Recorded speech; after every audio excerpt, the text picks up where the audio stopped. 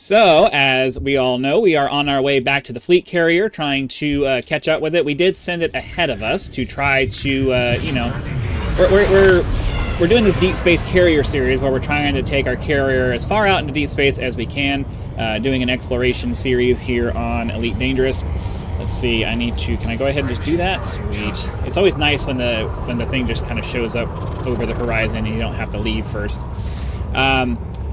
There were 3 or 4 other bodies in this system that had a bunch of exobiology that we could have gotten to go through, but realistically, because as I've said many times on this exploration series, Elite Dangerous goes with the sort of panspermia version of biology, which means that usually whatever's on one, usually the stuff is all right around in one area of the solar system, and they're usually all the same thing. So even if we headed over there, yes, we get a lot more money out of it, but we wouldn't really find anything new. It's almost certainly just going to be the same stuff we found in the last one. So there's that.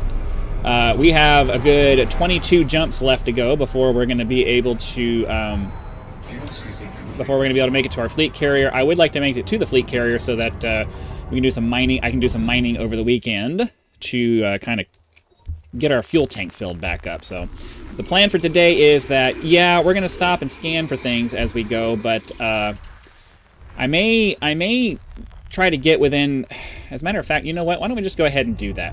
I'm going to go ahead and we're just going to go ahead and blast our way through until we get about 10 jumps away, and then we'll go ahead and start searching for things, because I kind of want to front load the traveling part of this, and it gives me a chance to chat with you guys, especially if any of you happen to be online right now.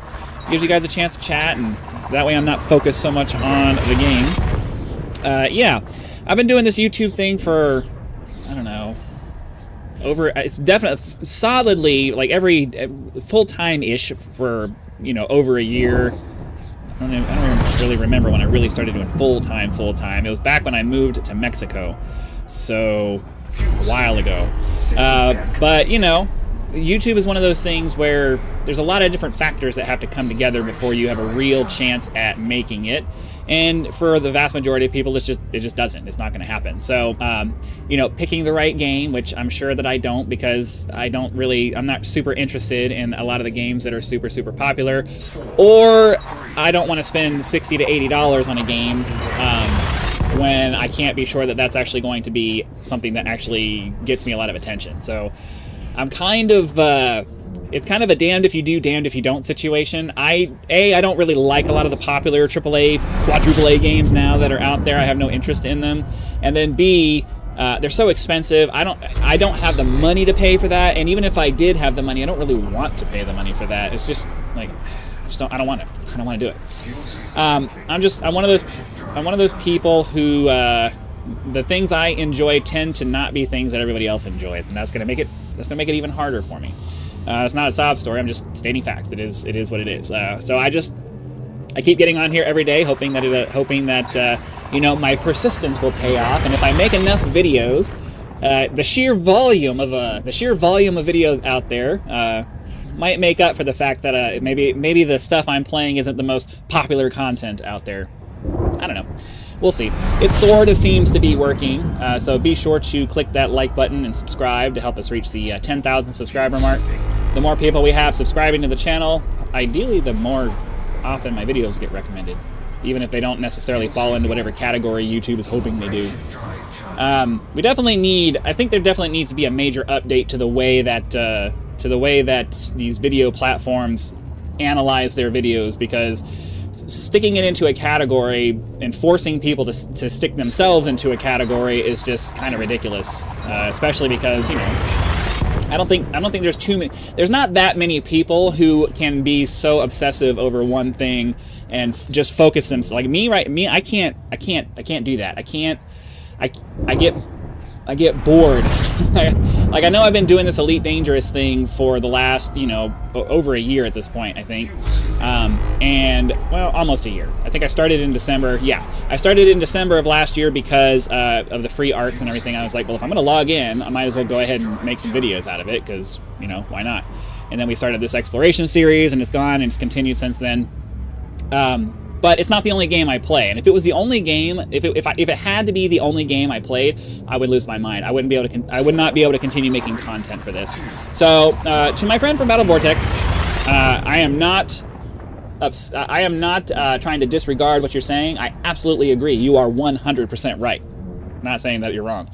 I'm just saying that for me, my impatience and ADD and whatever else you want to throw at it that makes me unable to really focus on any one thing for a very long period of time, I can't produce that kind of content. I just can't do it.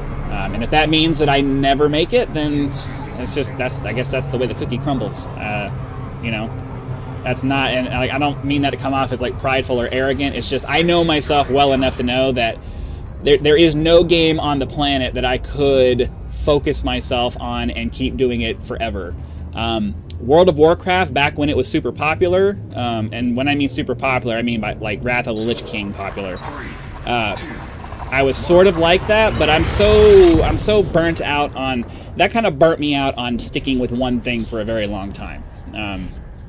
I can't be like that with any game anymore. I'll get obsessive with a game for a while, maybe a couple of months, maybe a few months. Like Path of Exile, I got super obsessed about it for a while because, you know, I wanted to experience the story, and then I wanted to level up several characters and try different things and try a few different builds. But eventually, you know, you get to the point where you're just like, I don't want to play this game anymore. I'm bored. I want to find something else to do. So my goal has always been, and then, you know, video games in general, the older you get, the less the video games satisfy the whatever desire it is that a video game satisfies. You know, especially for those of us who choose to get on YouTube and try to make a go of this, we're seeking more than just sharing our video game experiences. We're trying to create something that provides value to everybody, ourselves and you as the viewer, and value equals money.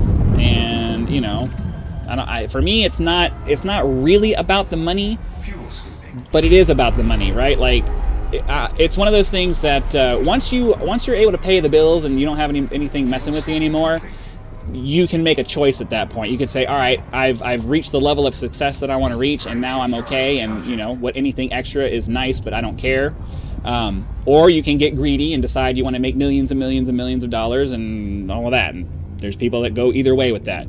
Me, I like to believe that if I could get to the point where I can turn this into a full-time gig that provides me with a sustainable income for the foreseeable future, I will have reached the point where I'm content and all of that. But until I reach that point, I have bills to pay, and I need this. You know, I would like for this to become the thing that pays the bills. So obviously, that's always going to be a focus of everything that I do on the channel. I try not to make a big deal out of it that much, but since it was brought up on a stream I was watching just a few minutes ago, I just wanted to talk about it because we're trying to kill some time before we start actually looking for things. Okay, how many jumps do we have left? I want to get down to 10 jumps before we really start. I could have been charging right now. I'm in the habit of like leaving the thing before I start frame shift charging, but I keep forgetting. With this particular ship, I'm able to just do it immediately as soon as we can see the star. Like if I could turn off the little warning that says, "Oh, it's not in the line of sight," I just spam the key until it starts charging. I just don't want to hear "cannot comply." Cannot comply, cannot comply, or whatever message it is that comes up when it's out of the line of sight or whatever. We'll grab as many of the Discovery Scanner scans as we can get. But yeah, we got 3 more jumps and then we'll start scanning for stuff. Ooh, don't want to do that. That would have been bad. Okay. So yeah. You know, there's a lot of people who would say don't talk about certain subjects. Yeah, I talk about what I want to talk about, and you don't have to like it. You may not agree with where my mindset is, and that's totally fine. There's a lot of people I don't agree with where their mindset is. I just try to be me, you know, and I'm hoping that me is interesting enough that enough people want to watch, and that turns into, like, I would much rather have people who are, you know, interested in contributing to me as a content creator rather than relying on ad revenue. I would love it if I could just turn off ads and, you know, viewers paid me to do what I'm doing right now rather than the other way around. But that's unrealistic. That's a completely unrealistic side. Like there's a lot of people that will. I do have channel members, and you guys are very much appreciated. I wish I could have so many more of you guys who contribute to the channel and are trying to help me grow into what I'm trying to get to. You guys are amazing, and you know, if more people were like you, I would be much closer to my goal. But you know, the reality is that the things that make, for the most part, as far as I'm aware, the thing that makes YouTube successful is growing your channel to the point where you make a decent amount of ad revenue. I know most channels say that that's not their biggest source of revenue, and that's fine, but sponsorships, I don't want to do sponsorships. I really don't want to. Like, unless it's a product that I really like, I'll do sponsorships for products that I really like, but I don't really want to, like, it's just advertising and selling you guys stuff. It just makes me feel gross. I don't want to do it, you know. But at some point, you got to suck it up and say, you know, I don't really want to do this, but at the same time, you got to do what you got to do, and I don't want to. I don't want to. There's a lot of things I don't want to do that I end up having to do. So, you know, if I could find a sponsorship with a company that, you know, is interested in supporting the channel, and it's a product that I already like, that would be kind of cool, I guess. You know, I wouldn't feel as bad trying to sell something if it's a product that I actually like and I use and I enjoy. You know, Big Screen Beyond. Why don't you guys send me a sample? And then I'm kidding. I mean, I wouldn't say no, but that's an unreasonable ask. An unreasonable ask. But yeah, my point is that you know, I have goals in life just like everybody else, and I like to talk about my goals because, you know, talking about them kind of motivates me to keep going. It kind of helps to reiterate to yourself what you're trying to do, what you're trying to get done. All right. So, well, there's only 3 bodies here, and 2 of them are stars. So we're just going to go ahead and move on to the next one. You know, it's one of those things where you have to remind yourself sometimes of what it is you're trying to do. You get lost in the grind too much, and you lose track of the big picture. You forget why you're doing things, and it gets harder and harder to just keep getting up and doing it every day. So, you know, every once in a while I need to have a heart-to-heart with myself, and I do it here on camera because it's something to talk about. It's something to talk about. Eventually, you know, I started doing this live stream format because I'm hoping that, you know, people are interested. They come, they hang out, they come in to chat, and the chat itself becomes content, because I think the podcasting world has shown us that, you know, most people are far more interested in conversation than they are in gaming. I have found that in general, the videos that do the best for me are the ones where I talk about stuff that isn't the game. You know, because people just want to feel like they're hanging out. Especially a lot of the more lonely people out there who don't, you know, they struggle to make friends, or they struggle to do this, they struggle to be in social situations, which, trust me, I understand. I was a massive nerd growing up, and I was not one of those people that had lots of friends. It's just the way it was. So I totally understand. I was there with you.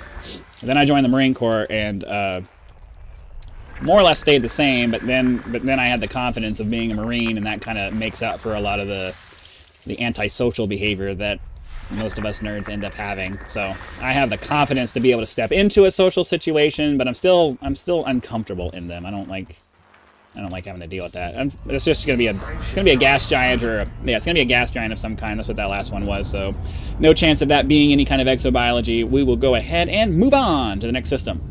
So that's why I'm able to get up here on YouTube and portray something somewhat resembling confidence, because I spent more than a decade of my life in the Marine Corps, and you know, that changes you. It just does.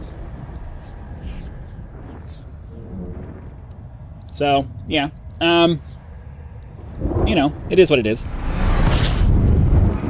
So yeah, in response to my friend over at Battle Vortex, I am fully aware that the way I'm running my channel is absolutely making it way harder.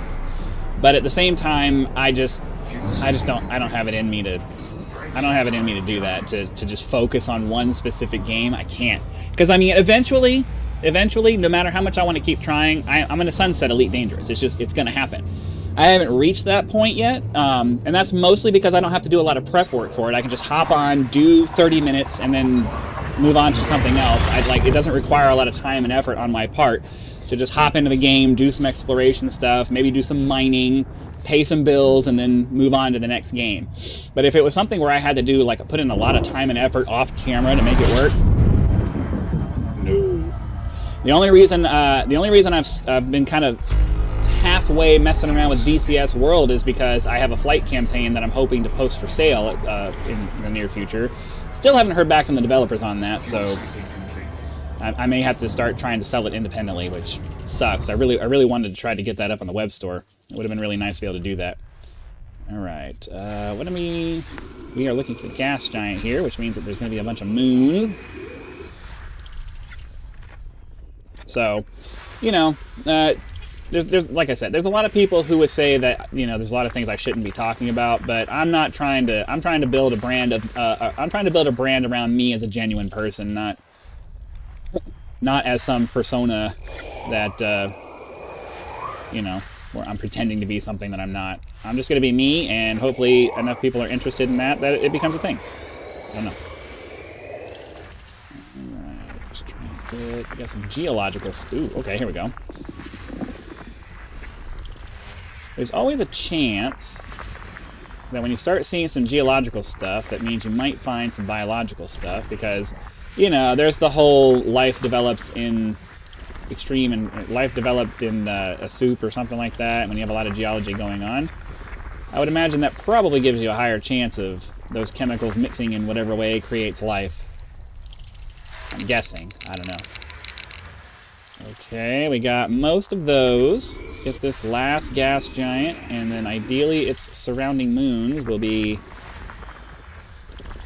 all that's left. I guess it wasn't the last gas giant, there's one more. That one. Grab this guy here. Oh, nope. Biological 2. You know what? We're kind of in a hurry. So unless we find something super juicy, as in something that's like... Alright, we're just going to go ahead and move on. Unless we find like a high metal content planet with 2 biological sources. I don't really want to stop for 2 biological sources unless it's on a high metal content planet. Because that's almost a guarantee that it's going to end up being Stratum Tectonicus. 4, 3, 2. And realistically, what I'm kind of hoping to get done by the end of this episode is I want to get to the I want to catch up with our carrier, do the system scan there, and then go identify a tritium ring, hopefully, because according to our spreadsheet for this, the system that our carrier is currently in should have a nice pristine ring set in there, which gives us a decent chance of having a tritium hotspot, and that's what we really want. Yeah, we're just going to go ahead and hop into the next system. I'll stop for, since we're in a hurry, I'm going to lower my max bodies to scan to like 15-ish, because I can burn through that pretty quickly. When you start getting up into the high 20s, you usually have to search, you usually have to move around and look around a lot more, versus when you only have like 15, it's a little easier to find things. Not just because there's less bodies, but just because they tend to be grouped in a different way, and it makes it a little bit more streamlined to find them. That's been my experience anyways. I don't know how realistic that is. We're catching either I'm not going to say the second part of your name, but hey there, blog. I'm not going to verbally say that part, but yeah. We are in the Mandalay trying to catch up with our carrier, which we sent ahead to our next fuel stop for it. So we're doing exploration along the way as we go. Yeah, there's that. Let me see here. What am I missing here? What am I missing? Oh, it's okay. Asteroids. Okay, let's do that. So yeah, I'm slightly in a hurry because I want to try to catch up. I want to try to get to the fleet carrier before we end the episode, so that I can hopefully find. Is that a rocky body? I'm not. Yeah. You know what? We're just gonna go. I don't want to get distracted. I want to hopefully find a tritium hotspot by the time we're done for the day, because this is our last stream for the week, and I want to find the tritium hotspot before I log off so I can go do some mining over the weekend and stock up again. 4, 3, 2. I forgot how many jumps we have left. It's like I wasn't even really paying attention. Yeah, I've been noticing that. I've been noticing that on the systems that have more than say 20-ish bodies, I just blow right through that. And this is the first ship that I've used so far that allows me to do that. To just start charging the FSD while I'm in the middle of scooping. It's pretty sweet. This ship is growing on me as much as I resisted getting it. I'm still not a big fan of the way it looks, but it flies amazing. Right, how many more jumps do we have left? 3 more jumps? Excellent.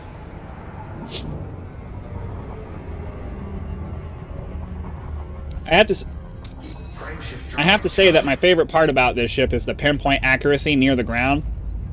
No other ship gives me the ability to just kind of see something on the ground and immediately flip over and like point at it and just go straight at it. Even some of the smaller ships don't do it as well as this ship does. So I am very impressed with the maneuverability of the ship. I wish we had had this a long time ago, because it's definitely displaced the Phantom as my favorite exploration ship already, just from that, and the fact that I can it's a lot easier to land. The smaller footprint for the landing gear makes it so much easier to land. Yeah, unfortunately, it's only for real money at the moment. I don't really like to spend extra money on these things, but since I'm doing an exploration series, I kind of had to. But then again, I did end up buying the Type 8 too, because I knew I wasn't going to be able to get it later. So, and I thought it looked cool enough, and I wanted to own it.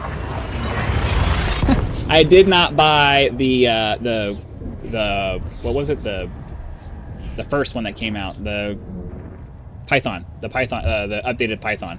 I didn't buy that because I wasn't interested enough in the ship. Yeah, I would definitely say wait for it to come in for credits. It's I would not recommend buying it for cash unless you just really want it bad right now. If you have the patience to wait, absolutely wait. Okay, how many? Next jump, we're gonna go ahead and, well, I'm trying to hurry up and catch up with the carrier, because supposedly the system that it's in should have a pristine icy ring, which gives us a decent chance at fighting some tritium.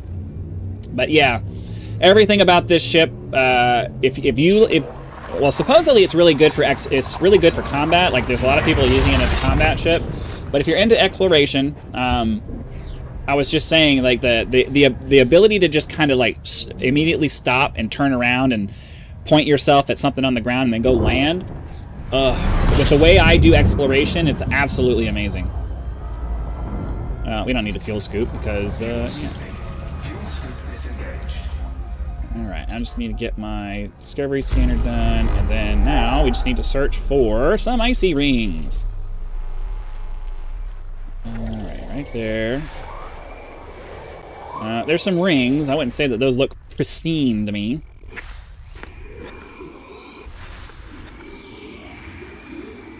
$28 for a T8 for credits, Mandalay. Oh yeah, yeah, sometime next year.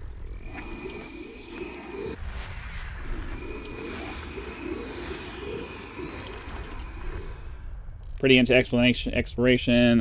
Yeah, I don't personally like the Anaconda to begin with, because I don't like their choice to make it basically good, like really good at everything.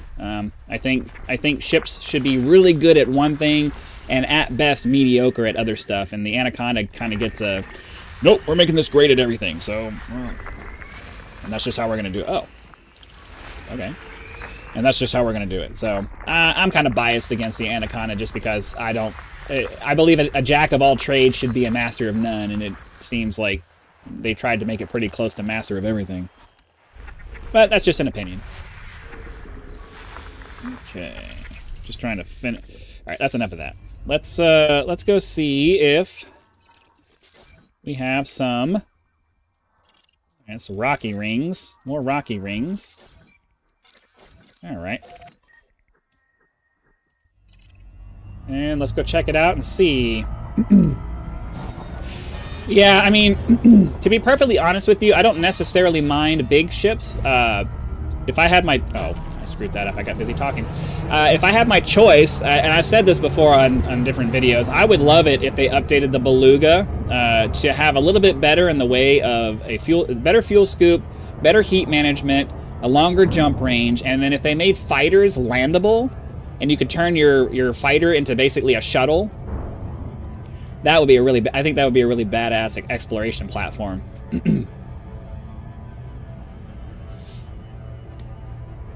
Okay, just gotta get over here so we can scan this one here, scan this ring set here, and hopefully it's gonna have the tritium that we need, or the tritium hotspot that we need.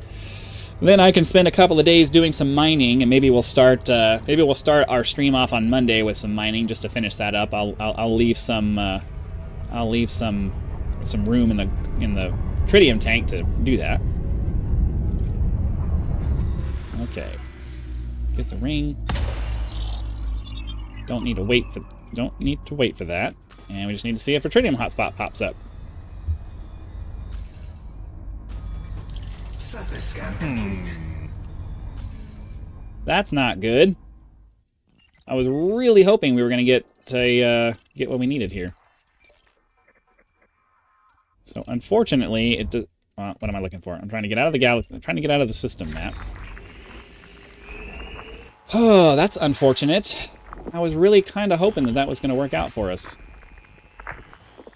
We have a bunch more to do, but no more large stuff.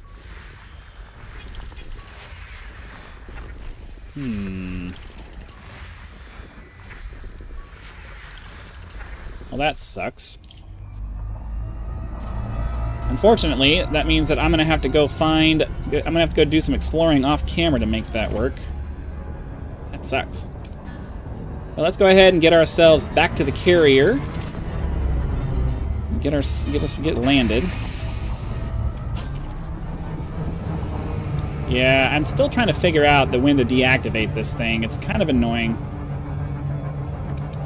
I had it kind of down with the other ships, but this thing decelerates so aggressively that it's kind of hard to figure out when you should turn it off to get like the optimum, like the minimal amount of time to get to where you're going.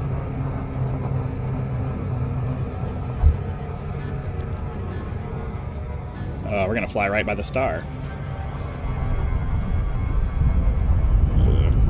Yeah, I think next week we should make it. We should make it to Colonia next week. Oh, come on. I think right now it's we're 4 jumps away. We're 4 jumps away. So we'll do some mining. We'll do some mining next week, hopefully. Top off the tank for whatever I didn't get done over the weekend, and then the Tuesday through Friday we'll get over to Colonia and figure out what we're doing next.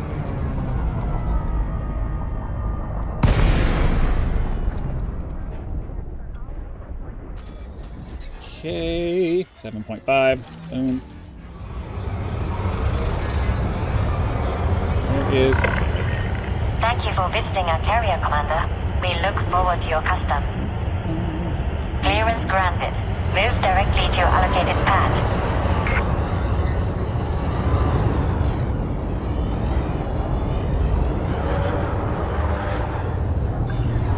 Oops. A little too aggressive there. Alright. So, we'll go ahead and take a second to run into, well, carrier services. We can go ahead and sell our cartographic data, but let's see how much money we made this week. Oh, why am I going to the Tritium Depot? Universal cartographics, that might help. Pressing the right button usually makes a difference. It does. It does. Okay, can you load, please? Okay, there's no money here, and I'm not wasting my time waiting on that to load. They really need to fix their universal cartographics there. It's kind of ridiculous. It's a freaking list of systems. Why does it take so long to get the information? Alright, so let's run inside real quick, see how much money we made this week. And then it's on to DCS World. I pressed my 5 key out of habit because I'm used to pulling out my scanner as soon as we get off the ship. I expected my exobiology scanner to pop out, and I'm like, wait a minute, we're not even on the planet right now. I can't do that. Any day. Bum bum bum. All right. Over here, off to the left. See how much money we made. Can I sell our data? Let's see what you've got for us. 37 million, and then there should have been at least 1 or 2 first footfalls. Oh wow, 185 million. Look how much cash we made. That's a lot. Vista, thanks. And then yeah, let's just make sure our carrier balance is topped off. I like to keep our number at least 1 billion credits, just to make sure we have a nice round number sitting in the bank account. Balance is currently not, so let's go ahead. We'll deposit. We will deposit enough to bring our carrier balance back up to a 1 billion. Kind of wish they would just let me type in a number.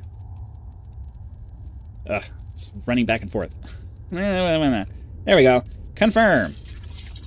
All right. Well, for those of you who are just watching the recording, thank you for watching. Be sure to click the like button, subscribe to help us reach 10,000 subscribers. Join as a member if you'd like early access to videos, among other perks, or you can just leave YouTube's version of a tip with the thanks button. Yeah. Again, thank you for watching. Come back for the next episode, or you can watch us live every day, every Monday through Friday at 4 p.m. Pacific. See you then.